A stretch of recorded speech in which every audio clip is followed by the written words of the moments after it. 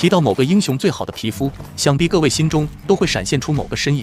但最近下了很多优质老皮肤，新皮肤数量井喷式增长，再加上一些老英雄获得重做，会在一定程度上打乱原有的格局。所以我决定重置开坑，推荐皮肤也不仅限于3款，会从多个角度来盘点，尽量做到日更。大伙有想要看的英雄，可以在评论区留言，我会加快安排。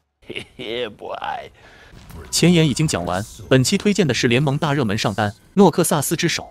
只有我才能带领我们走向胜利。首先，在国服最热门的2款皮肤是神王和热血班长。这款上线于2015年的模型皮，参考了日系学院风格，简约干练的武器，搭配清爽学生装。虽然没有任何特效，但恰巧被很多玩家誉为最佳手感皮。可惜在3月份时已经被下架，目前只能通过开箱抽奖来获取。而神王则是6边形战士，拥有霸气的造型和台词：反抗者死。特效与声效都加入了狼王元素，在2018年上线时就广受好评。如今等半价或是幸运商店，都能以极低的价格入手这款神级 T2。